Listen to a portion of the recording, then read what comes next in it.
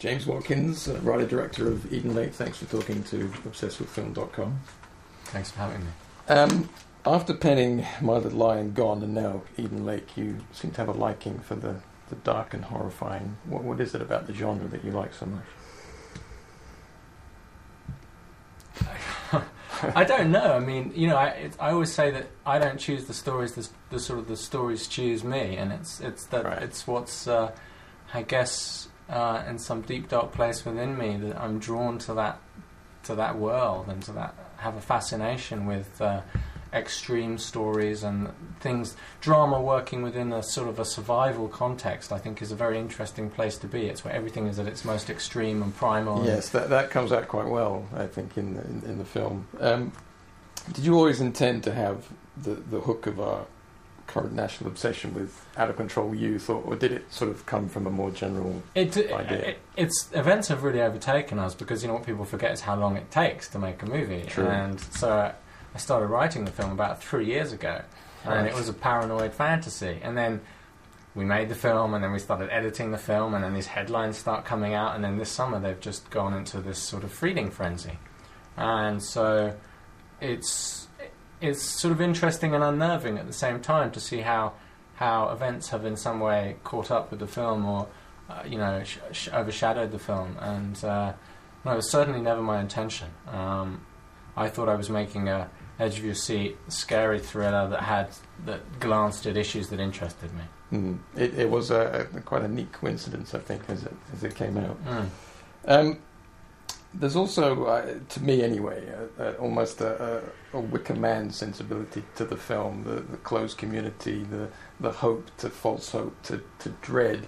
Do you consider the legacy of horror when you're writing, or do you just prefer to approach everything as a blank slate? I don't consider the legacy of horror consciously, but I'm sure it's there subconsciously. You know, it's the old Bob Dylan quote: "You are what you eat." You know, and, right. and it's all those films, particularly a lot of those 70s films that you mentioned. You know, The Wicker Man, Deliverance, Last House on the Left, Texas Chainsaw Massacre. All of those films are obviously kind of in some way embedded within my DNA, and they come out as influences. But I never, when I'm trying to write, I try to keep within the realm of the story. And never say, "Oh, wouldn't it be neat if we brought this in?" But, sure. But you know, shots, particularly actually when you're filming, I think is where it's more conscious, because you'll say, "Oh, remember?" You talk to the cameraman, and you say, "Oh, remember that shot from such and such a movie? The way they track the camera in there. Let's try that." You know, that's where I think it's a lot more conscious. And as a writer director, how much more difficult was that? Well, it was a big learning curve for me. I mean, I've written films before, but I've obviously never directed a feature film before, so everything was new. So it was a big old learning curve, but it was thrilling. I mean, it was great. It's great to be having written your script, to take it and turn it into pictures. It's a real delight, and to see what works and what doesn't, and what you need to change, and where you need more economy. And you know, whole swathes of experience were new to me. Working with actors, working with the crew. You know, previously I've been sat at my desk, one person, and now it's me, 70 people saying, "So what do we do now?" So it's a challenge. Yeah. Is it something you want to continue doing? Yeah, very much. I mean, I always wrote with a view to hopefully writing myself into the directing business. Right. And for me, writing and not directing is I think at least now would be somewhat unfulfilling. You started the journey, and then you have to hand the baton over. Sure. Talking of the actors, Kelly Reilly, Michael Fassbender, they work really well together as the couple in Danger. And Kelly Reilly in particular carries the central role with a real sort of conviction. How difficult was it to get the casting right? Well, for me, the casting is imperative. You mentioned Kelly and Michael, but also with the kids, because as we all know, if you have terrible child actors in your film, and particularly a film like this, then you're stuffed. If people say the kids aren't scary, or the kids aren't believable, or the kids aren't act, well, then the whole thing falls down at the outset.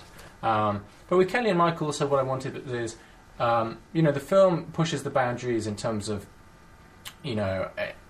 taking things to the extreme of a plausible situation, but I wanted the casting to be incredibly realistic and to play that realism through. And so Kelly and Michael, I think they're two of the best actors around in this country. They're really classy, quality, intelligent, smart, challenging actors. And I didn't want sort of Californian beach blonde running in the woods, busty girl. I just didn't want that. I wanted someone that you could really believe in and see the story through her eyes. And I thought Kelly and Michael achieved that. Actually, turning to the younger actors, they seem very comfortable in their roles, disturbingly so, which is obviously a good thing. Well, they're acting, Exactly. I mean, did they take to the more extreme aspects of their characters easily, or was it quite hard for them to use that savagery? I think, for example, with Tomo, there was moments where Tomo, it was tough. He had to do some unpleasant things, and I think he found it was difficult. But they know the difference between reality and fiction, and when they cross that line and walk into it, what they're so great at is embracing it and immersing themselves in it. Particularly, I think Jack O'Connell is the leader of the gang. Jack's a lovely guy. He's a very charming guy, but somehow he's unable to summon up this kind of volcanic rage. Where it comes from, I don't know, but it's a wonderful gift as an actor. Yeah, there's also a survival conundrum in the film that I like. What do you do in that situation? Because meeting aggression with aggression might not be the best idea, but being a pacifist in the face of aggression might not be the best idea either. Well, it's really interesting, going back to those films of the 70s that you mentioned, the Peckinpah's obsession. If you look at a film like Straw Dogs, where Dustin Hoffman plays a pacifist, and what does he do when he meets aggression, and is there a violence inherent in man, all those sorts of questions. I think it's a very interesting question in response to Eden Lake. How do you respond to violence? Steve, in a sense, his violence, there's a degree of rage with him, and a degree of his masculinity is threatened, and does he necessarily do the right thing? So what's up next on your plate? I'm talking to various people. I'm looking to do probably a more psychological thriller, one with a little more tenderness, I think, but more consolation in the ending. Right, because you've been doing some writing on Descent. I've just done Descent 2. They're editing it about 2 streets away at the moment. John Harris, who shot the film and who directed Descent 2 and who edited Eden Lake, we've kind of developed this bond, this pact, right. And Christian Colson, the producer, he sort of put us together, and so we were this little team. And so, John's cutting away at Descent 2. It should be out next year. It'll be terrific. Excellent. Well, we're really looking forward to seeing that. And we'll look forward to any more updates from your future projects. Oh, absolutely. But in the meantime, thanks for talking to us. That was good fun. Thank you. Thanks a lot.